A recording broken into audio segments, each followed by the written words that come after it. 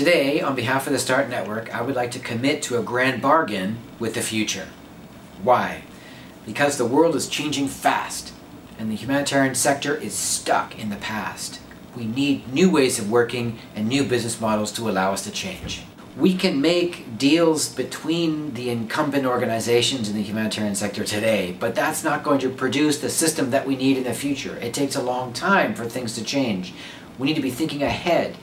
We need to be thinking about what a world with more people and more turbulence and more climate change will look like, and the types of responses that will be required and the types of ways of working that will be required. We need a decentralized system where leadership is at the local level, where capacity is at the local level. That's the only type of system that will be able to be effective in such a turbulent and multipolar age.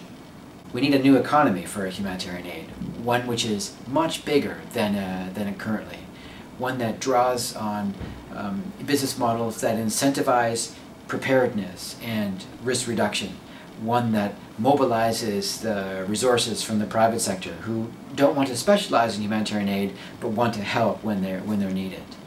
And we need to be much more effective at responding to crises with faster money that gets to the local level and to local organizations. The Secretary General's Agenda for Humanity identifies that the world is changing and that humanitarian action must also change.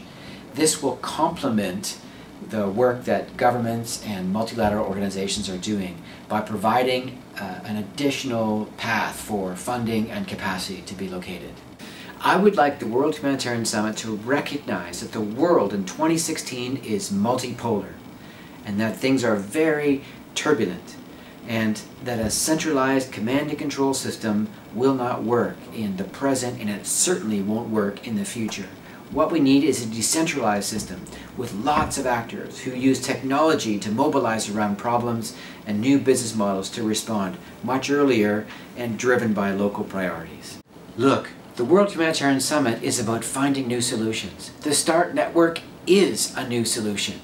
Are you tired about talking about change? The START Network is change. We're trialing things on the ground, real concrete things that are working. We have evidence to prove it. Come and join us.